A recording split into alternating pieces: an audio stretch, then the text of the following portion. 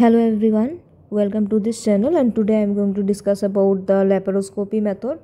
So basically it is the latest permanent method of family planning, basically adapted by the female, and there is certain advantages of this method, like it is painless, it is effective without any side effect, and it is just a 10 to 15 minutes procedure. So for that there is no need of hospitalization.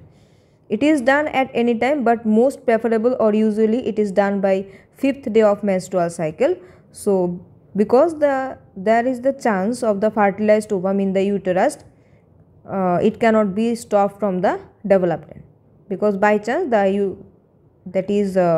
by chance the ovum is fertilized in the uterus, then it cannot be stopped from growing.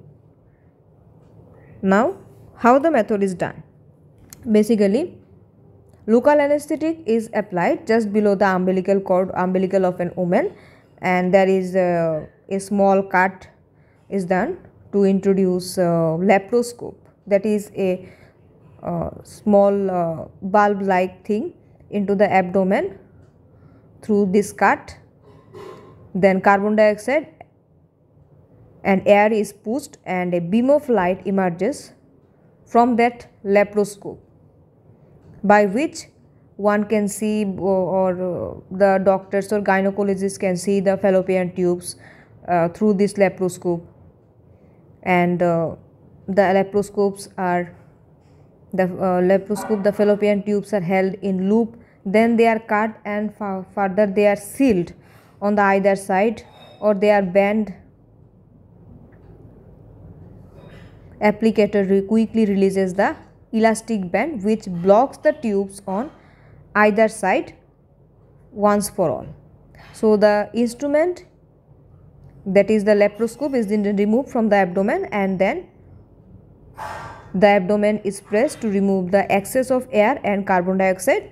Then the cast is stitched with the help of a catgut.